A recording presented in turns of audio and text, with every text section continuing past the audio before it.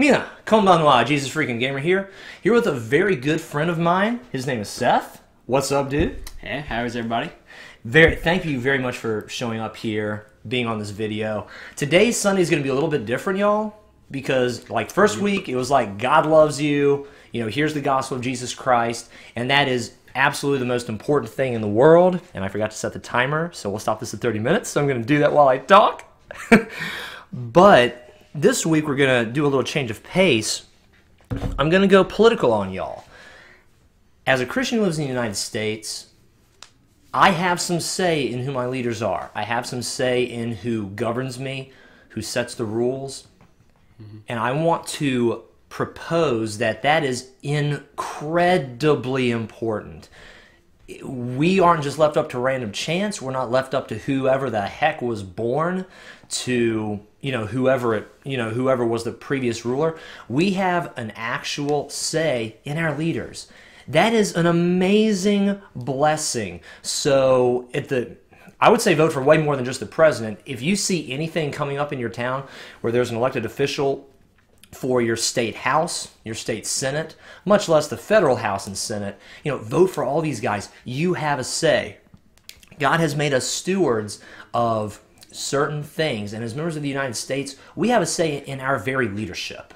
We are amazingly and astoundingly blessed for that. We can't neglect that. We can't say it's unimportant.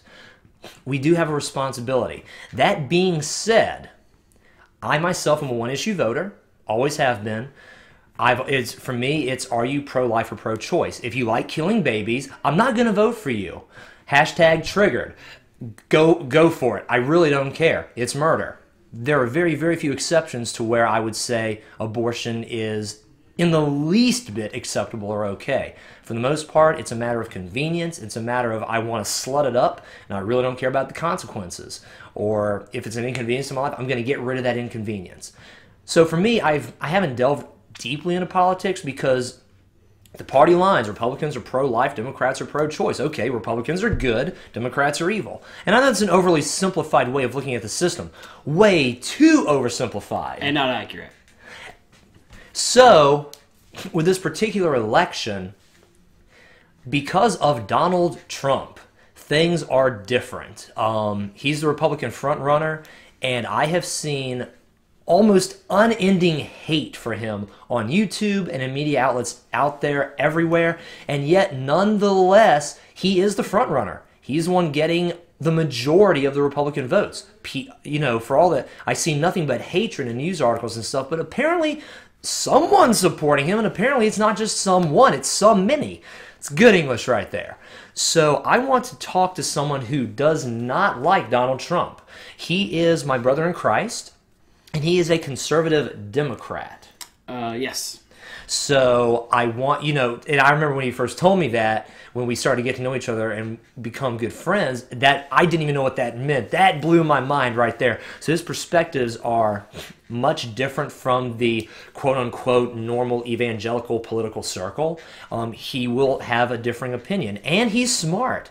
He's not stupid. Whoa.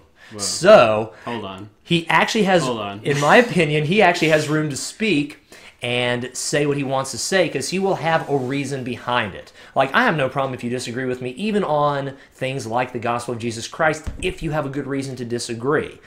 A lot of people just make their decisions based on their emotions, what they feel, how they've been brought up, what's popular, which are all horrible reasons to believe in anything, be it religious, political, or even the games you play. You don't play a game because Markiplier is playing it or PewDiePie is playing it. Play it because you like the game. Play it because you think it's going to be an enjoyable experience. And I'll end that right there. I could tangent on that, and we're already like 4 minutes or 5 minutes deep into this.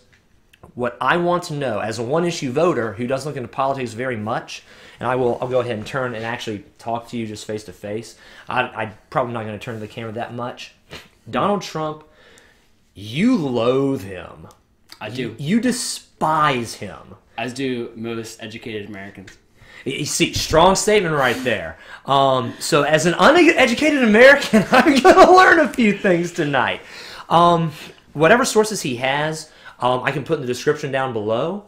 If he has an actual news article. I mean, he's done his research, he's looked at his things, And he's not going to have just like off the top of his head, well, here is HTTP :/www dot. He's not going to have sources like that. But if he has a general idea, Two forward slashes, by the way. Thank you. Uneducated here. So if he doesn't have that, we'll just encourage you to Google it, see if he is making this up, see if what he's saying is correct. I'm going to have some work to do after this as well. So please, one of the things I really want to do with this channel is to promote thinking, to promote creativity, to promote education. And tonight, I'm getting educated. I'm going to get schooled in why Donald Trump is a bad choice for the United States. And let me start off with something, too. I'm going to put a little bit of fire under you to stir you up a little bit. Are you ready? Yeah, and by the way, just to throw it out there, he's a bad choice for not just president, but any office, anybody in business. He's a bad choice for a janitor. Just bad choice in general. But, Seth, I like the way, and I'm being serious when I say this, all right? I'm being very serious when I say this. You're not trolling me or anything, right? This is not, I'm actually not going to troll you during this particular video. I'm going to be dead serious. It may sound incredibly stupid. It may sound trolly. It is not. I'm going to tell you that right up front because we've had conversations in the past where I'd be like, yeah, but this is great. That wall needs to go up. Those stupid Mexicans need to stay out of our country. And I would troll you just to get under your skin. I'm not going to do that. Everything I say, as dumb as it may come out, I'm being serious on. No comments on how you're used to that. So, I do like... He said not to troll you, so... Well, you can troll me if you want. Just put in that case, all right. But put a disclaimer out there. But just tell me, like, at some point that you are trolling me, because I'm letting everyone know this is how I actually feel. This is what I actually think. That way, there's no confusion. So if you do troll me, just for comedic effect, that's cool. Just at some point during the video's recording, state that was a troll right there. Okay. That was not the actual truth. So feel free to troll me. I will not troll you. My God, what have I gotten into? I like how Donald Trump speaks whatever is on his mind. As someone who speaks what is on my mind at all times, that's one of the biggest reasons I'm doing this YouTube channel, to get my thoughts and views out there, particularly on Jesus, which is the most important thing, which you agree with me on. I love how Donald Trump, no craps are given. Who he offends, who wants to kill him, who thinks he's a terrible person.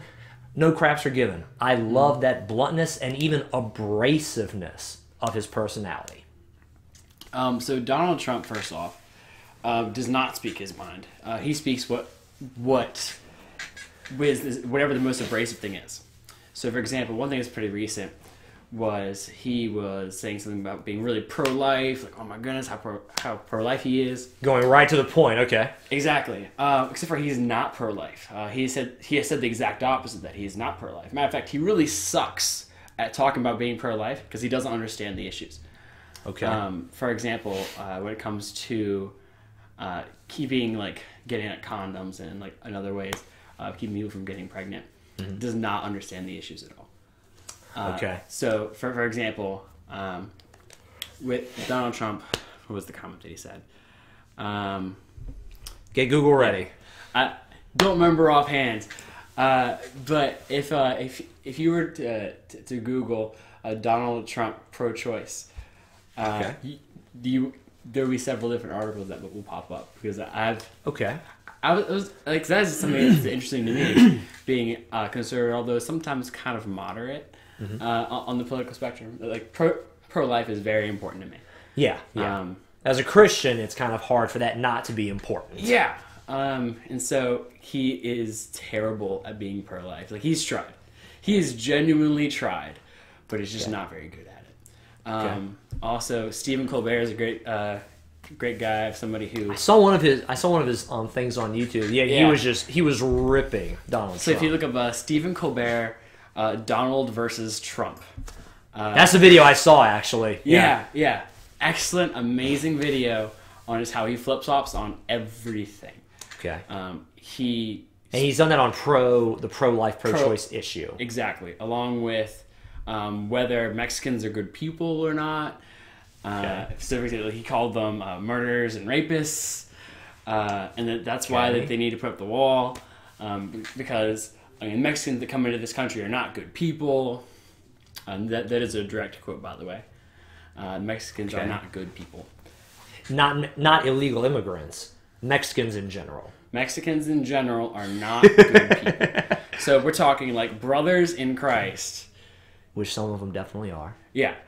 Are not good people. Matter of fact, Mexico has a very strong Catholic background. So, I mean, I'm not always on the same page with a lot of Catholics, but at the barest of minimums, like, we're brothers in Christ. So, it's...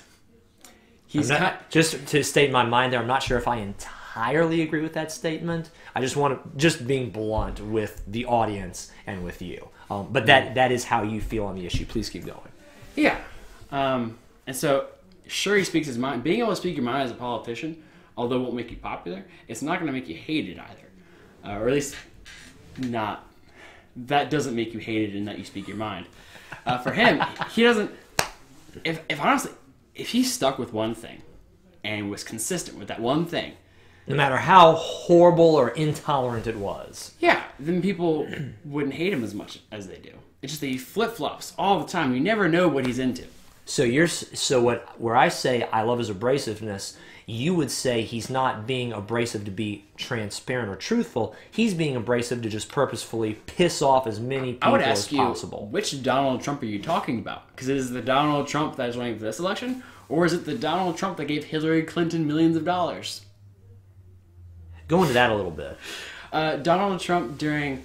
Hillary Clinton, I don't support her as a presidential candidate, but I'm not going to say that every single cause she's ever stood for is horrible and wrong. I'm not going to say that. So do you remember the issue that was about? 2001. Okay. Healthcare was starting to become a really, really big thing in the United States. And so Hillary Clinton needed some really big backers behind making healthcare something that every single person paid for, like as a bill, like you would get for electricity. Then you have your health insurance. So full-blown socialism. You're calling out mine. And that is my call. I would call that socialism. It's not necessarily what I feel should be the case. Okay. But, all right. Anyway, one of her biggest supporters in 2001, check this out, was Donald Trump. He said he loves Hillary Clinton. And that she was a wonderful person. And gave her lots of money in 2001. So he was supporting the whole socialized medicine program. Exactly. Regardless of what I think about Obamacare and the entire socialist aspect of it, regardless of how you want to define it, he backed that initiative with millions of dollars to get that system started. Interesting you say that. If not for Donald Trump, we may not have even gotten Obamacare. Because we wouldn't have had such a strong... health insurance backing for all the different health insurance companies. The health insurance companies are massive corporations at this point. And we're talking multi-billion-dollar corporations. Oh yeah, HMOs, they're loaded with money, no question there. And so they wouldn't have gotten off the ground without the political backing of Hillary Clinton. And Hillary Clinton couldn't have done anything without the support of all her backers. Okay. Donald Trump being a big one. Being a really big one, because he owned at the time. Is there a particular source you can give there, or do we just have to leave me and the audience to Google that one? You can Google that one to give you some search terms. If you look up Donald Trump 2001, Hillary Clinton healthcare, that should bring that up for you. Okay. I would do it here, but that would delay things and take up time. Do your own homework. Do your own research. Do your own research. And I'm talking to myself there as well. I've already done my research. Do yours. But a little condescension there, much Seth. If you haven't already, of course. In which case, good job, A+. But, yep. Ooh.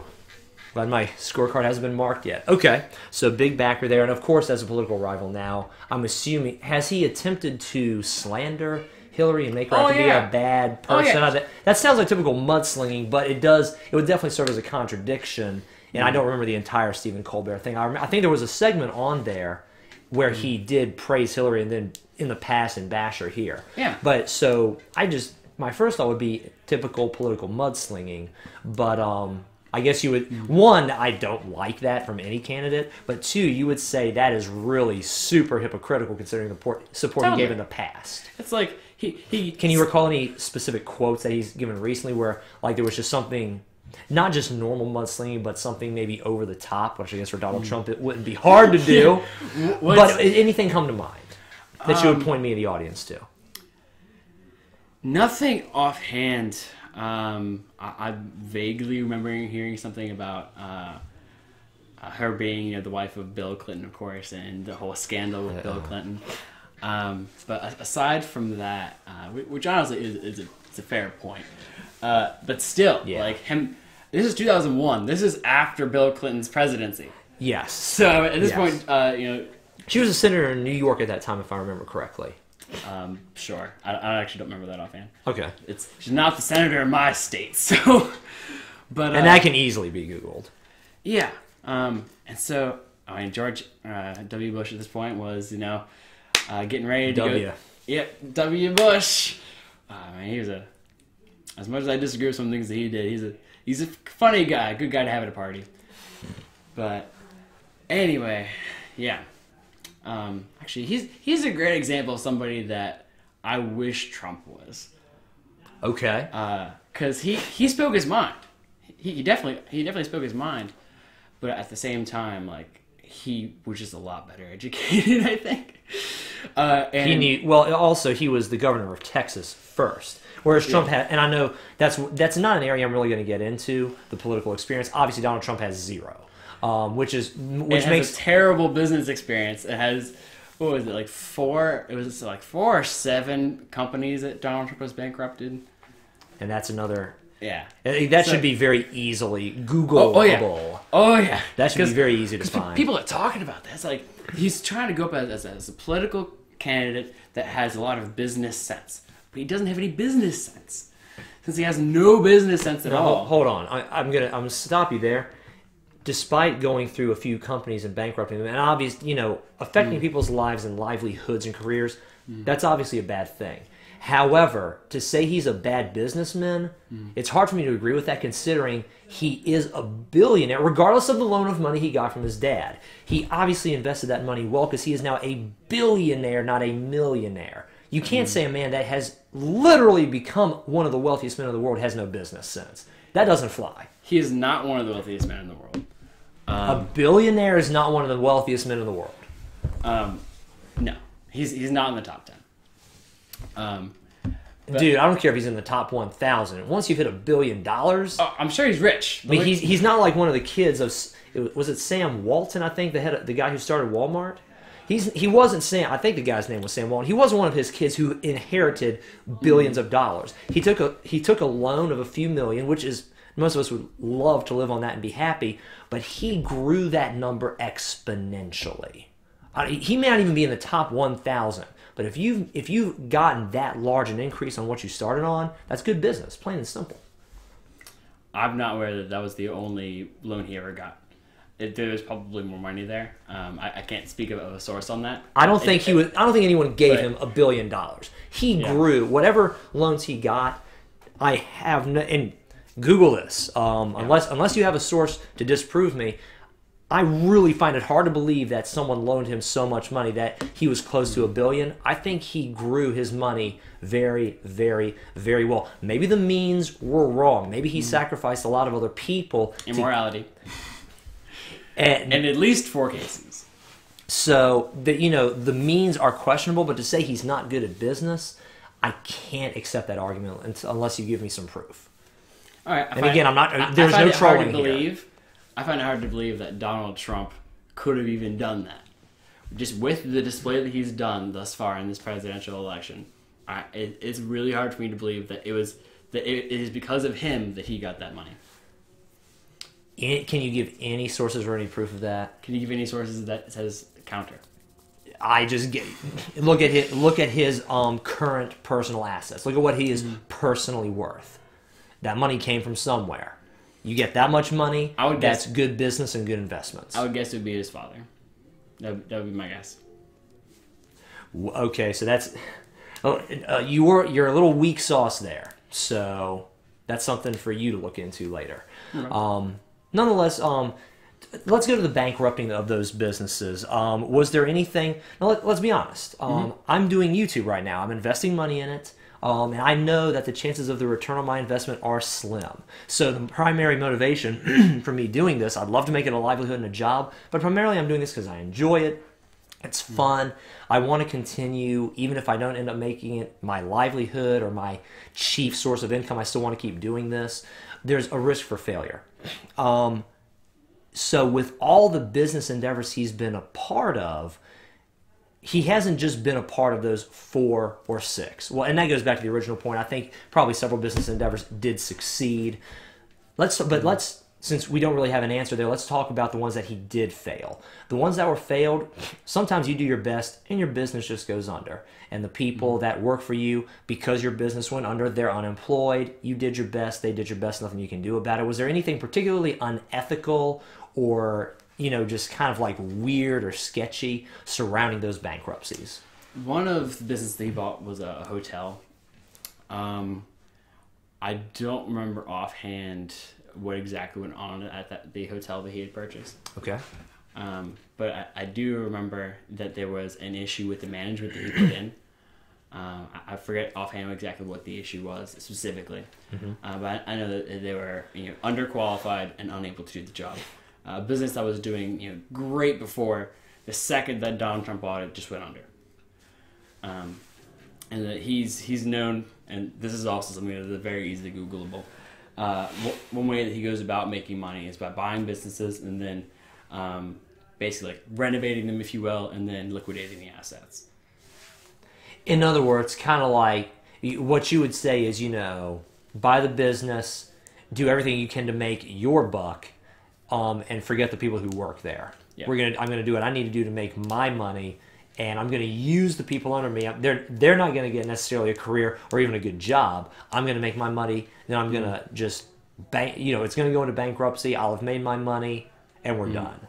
And although that's legal, it's not necessarily ethical. Now, things aren't. Can we Google for facts on that? Yes. One thing that you can also Google on facts, and this is things that aren't necessarily legal, are some of his investments in China. Which he's, by the way, said he's a very American man and being very patriotic until you start talking to him about overseas investments, especially in China. He invests pretty heavily in China, actually. And if he became president, America and China would become even better buddies. See, that's the thing. Like he talks down to China as if China is a bad country, and as far as trying to get around taxes, tariffs, things of that nature. But at the same time, he's doing the same thing with his businesses over in China, shipping to the United States. And he's been, or not, he wasn't arrested for, but he was called out on that. Okay. And so it's just so much flip-flopping on that issue.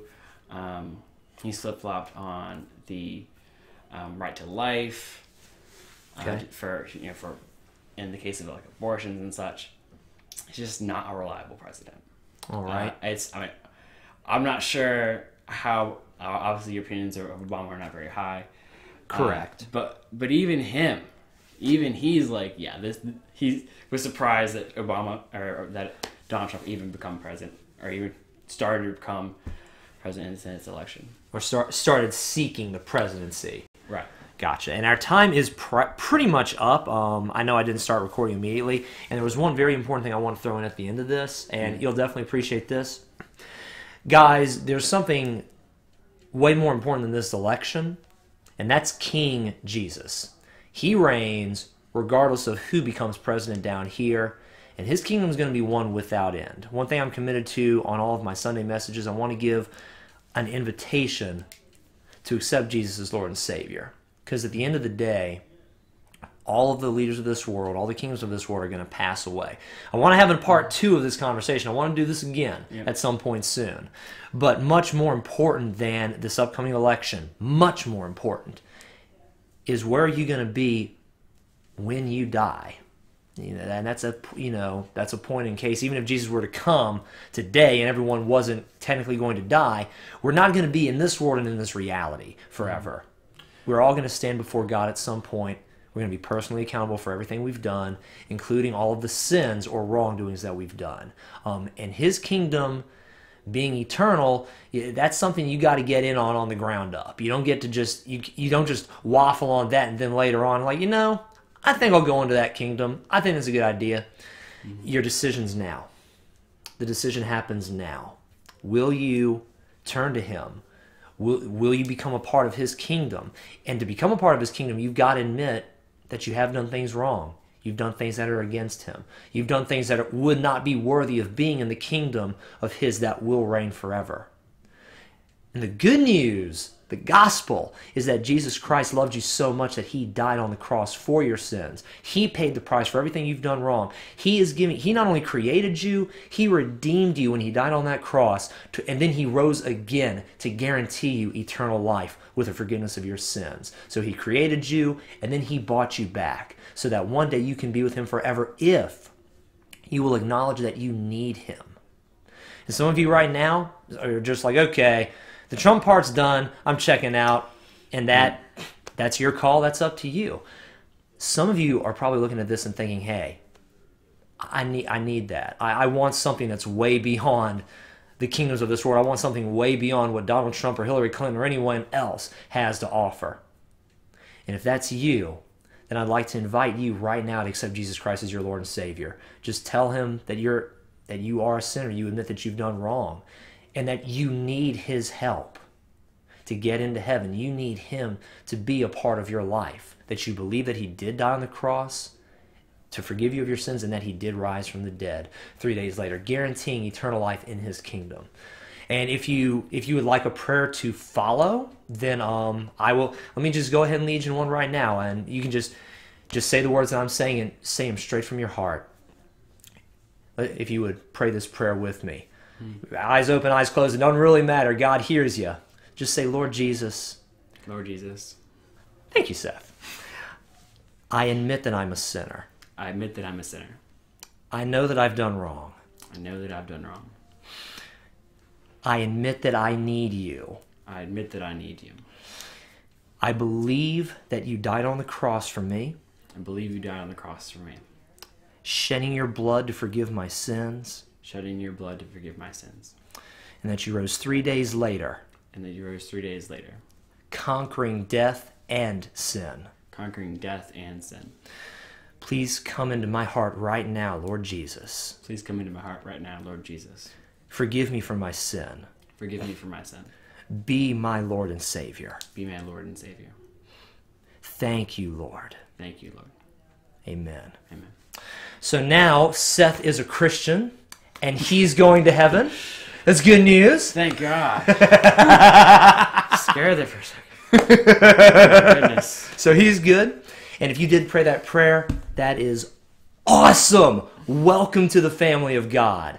So much more important than joining my channel and being one of the freaks. Now you are a Jesus freak. Now you are my brother or my sister. If I can just encourage you, if you don't have a Bible, get one. If you're probably not going to church, find a good church home nearby. One that says Jesus Christ is God. He did die on the cross. He did rise from the dead. Some churches, believe it or not, don't believe that. So be a little bit picky when you're finding a church home. And just talk to God. It doesn't have to be anything fancy or elaborate. It can be just, God, today sucks. I really need some help. That's a prayer. And God's totally cool with that. Start talking to him every day, because now he is your Lord and your Savior. He's the one you can go to for anything and everything, and he is the one who will one day draw you into his kingdom, and you will live with him there forever in peace, in safety. No more pain, no more death, no more sorrow. It's a lot better than that. But yeah. I was saying it just gets better and better and better. I definitely don't have the time to go into all the benefits that the kingdom yields, but just know that your life is forever changed, both now and in the hereafter, because you're now a Christian. You're now a follower of Jesus Christ. Thank you guys so much for watching this video. If you liked it, hit that like button. If you disliked it, hit that dislike button. If you really liked it, share this video, subscribe, and join the freaks! And even if you don't subscribe, please share this video with those you think would be interested in discussion on the election, and definitely with those who need to hear the end, where I introduced the gospel of Jesus Christ. I love you guys very much, and God bless. except for